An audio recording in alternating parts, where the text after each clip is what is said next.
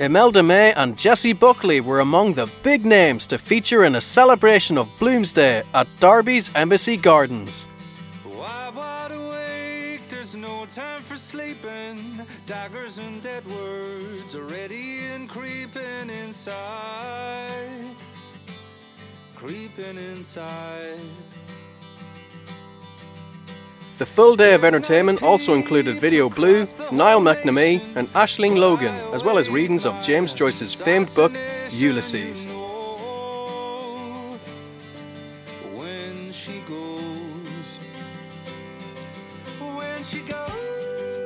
When she goes, I'm locked in and tied, and there's nowhere to hide when she goes. When she goes, there's no answer, just silence. Then calls from the heart, did my eyes close at all? When she goes, when she goes, we can speculate. Oh my God, it was absolutely incredible. It's my first show and the crowd was amazing. The atmosphere was just so fabulous and I had a ball. It was brilliant. It's kind of amazing because there are loads of kids wandering around, there are stalls for food, there's drink, and the atmosphere is that of like a really lazy, hazy summer's day. It's exactly what you want. It's exactly what you want. We can speculate, hate, and say we're both lying. Described as a celebration of Irish art, culture, food and drink, the festivities were brought together by chef Robin Gill and music producer Arvine Juton. There's two sides to grief and two sides to reason. Talk or don't talk, and you're heading for treason. You're exiled. Now don't go away. When she goes, and his heart was going like mad, and yes, I said, yes, I will, yes. Yeah, it was great to bring the words of Joyce to life and put a bit of meat on the bones, as they say. Very good to kind of see both Jelani and Jessie do their thing as well, and it's really nice that a lot of people who maybe wouldn't have read Joyce before or just new to Ulysses are getting kind of a more modern day view of it by other people reading it rather than sitting with the book. So I think that was great. Absolutely. Well, a woman has just come up to me after performing there and she said, I've been here 15 years and I feel like Dublin has come to London, so thank you very much. So that was lovely. That's a good review.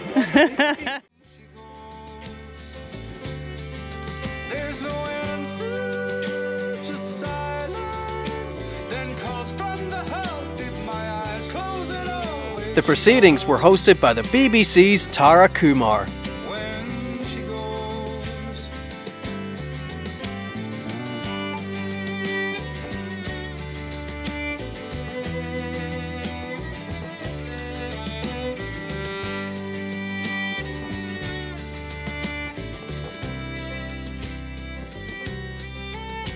It appears there's a tiny line we can reach where we're not locked up. It feels like a real showcase of London Irish thing, so it feels really good. It does feel like a sort of a St. Patrick's Day, an extension of, in other words, you know, so yeah. Oh yeah, it was cracker. It's such a lovely vibe here. Yeah, tons of people, loads of Irish people. It's just been lovely. It's been really nice to sing to the open air. Yeah, lovely vibe altogether. There was also fun, like a lovely girls and boys competition, before Imelda brought the show to a raucous and poignant climax.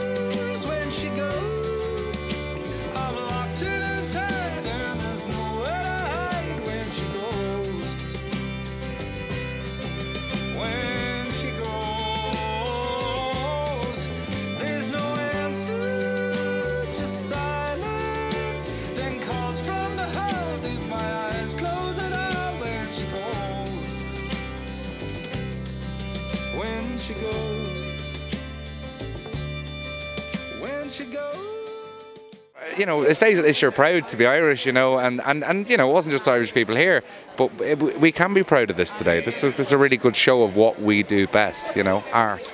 Yeah. I really enjoyed it. Yeah, I think I'm hoping it's the first of the first of many. It's great to celebrate Bloomsday all over the world. So yeah, I loved it, and the audience were very receptive, because I came on at the end of the night and I thought maybe they were going to want, I thought they'd be wanting to fly high. I wasn't sure if they were wanting some poetry or some readings from Ulysses, but they were up for anything at all, and we ended up having a sing-song, doing harmonies, bit of poetry, bit of reading from, did a bit of Molly Bloom, and got into a few rowdy ones as well, but it was a beautiful flow, you know. It's lovely when you turn up to an audience who are ready to go along with whatever way the mood takes us all. We can speculate, hate, and say we're both lying. It would appear there's been deep harm in trying a new thing, new things. There's two sides to grief and two sides to reason. Talk or don't talk, and you're heading for treason. You're exiled, now don't go away. When she goes, I'm locked in and tight, and there's nowhere to hide when she goes. And it was just great to showcase Irish musicians, artists, actors, drinks, food, from cheeses to Irish beef to Irish oysters. That's what it's all about, so it was amazing. And to finish off such a long day with Imelda May was incredible. There's no one else that could have topped it off as well as she did. So it's been a really great day, I think.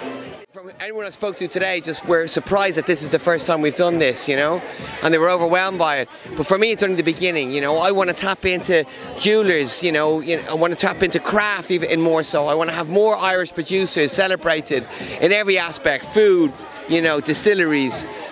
And I want to spread that more, you know. I want there to be an artisan food and culture village. We touched on it, and we did some great things today, but I think there's room for more. I just want to thank everyone that's contributed to everything, and just remember, 16th of June next year, it's going to be even better. When she goes, there's no answer, just silence, then calls from the heart. Leave my eyes closed at all. When she goes, when she goes, when she goes, when she goes.